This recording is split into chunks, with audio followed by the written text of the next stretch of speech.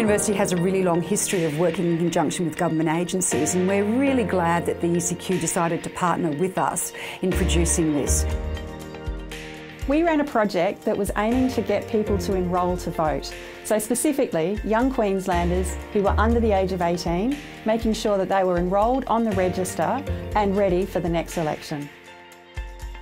In this research that we did is not just recently, but it's been something that's been happening over decades. Young people have not felt particularly listened to by their politicians. There's not a huge trust in government here in Australia, Queensland, even at the local level.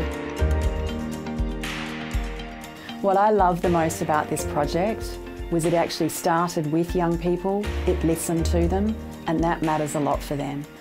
Not being heard is one of the key issues facing democratic agencies right across the planet. And making sure that we know who people are and what they care about is a very big part of helping to listen to them, but then importantly learn and work with them. And what this project did, it involved young people, young Queenslanders, working for other young Queenslanders, trying to bring something forward that they actually wanted. This project's a really great example of getting people across the discipline boundaries to come together to solve a problem.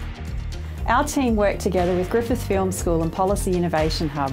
Griffith Film School students were invited to put in a pitch.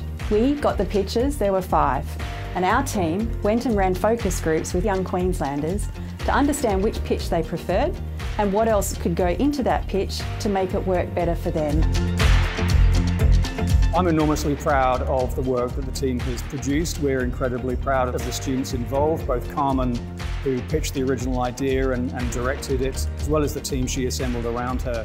They're in fact mostly second year students, so not even final year students, which really speaks to their particular skills. That they were ready to pitch and deliver this project when they're only halfway through their degree was particularly impressive. We know that Carmen is a very engaged student in the world around her, understood the subject matter, cared about it, and I think we saw that in her work. Working with young people, understanding them, focusing on them is a huge part of making sure that our future covers their needs and that we're working better together.